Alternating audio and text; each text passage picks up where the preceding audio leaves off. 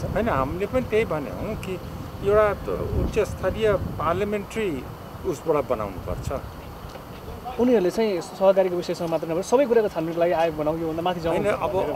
अरू कुराहरूको पनि त्यो समितिले त अरू कुराहरू पनि हेरिहाल्छ नि हैन र एउटा समिति बनाएपछि त विभिन्न किसिमका कुराहरू आउँछन् अरू इस्युहरू पनि आइहाल्छन् त्यसले मात्र के हाम्रो केही आपत्ति छैन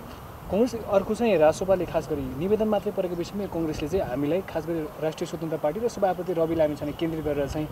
सबै कुरा गर्यो भने तपाईहरुले आरोप लाग्यो यसलाई कसरी लिनुहुन्छ हैन कस्तो आरोप के त्यो सत्य कुरा हो नि उसको माथि जुन आरोप छ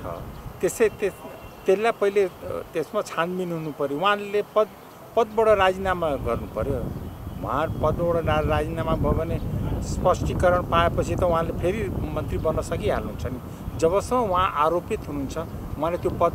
भार सम्हाल्न उहाँको नैतिकताले दिँदैन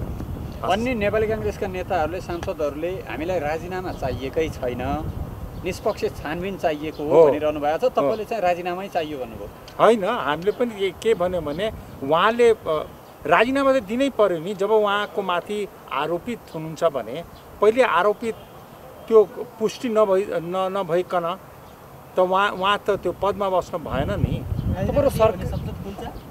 राजीनामा दियो भने सबै समस्याहरु समाधान हुन्छ तत्काललाई तत्कालको लागि धेरै हदसम्म खुल्छ सरकारमा हुँदा चाहिँ यो सबै थोकिन देख्नु भएन विषयहरू त आज उठेका होइनन् काशी भन्ने छ नि हैन यो कुरा धेरै पहिलेदेखि नै भइरहेको थियो तर तथ्यहरू बल्ल भर्खरै आयो अनि हामीले ठोकुवा साथ हामीले भन्न सक्यौं कि उहाँ आरोपित हो भनेर अब त्यसको मैले मात्रै भनेर हुँदैन त्यसमा त जाँच हुनु पर्यो हैन अनि मानिसो अर्को चाहिँ एउटा चाहिँ यो प्रतिपक्षमा पुगेको आक्रोश मात्रै हो भनेर पनि भनिरहेको छ सरकारबाट बाहिरिनु परेको आक्रोश हैन यो आक्रोशको कुरा होइन यो राजनीतिक कुरा हो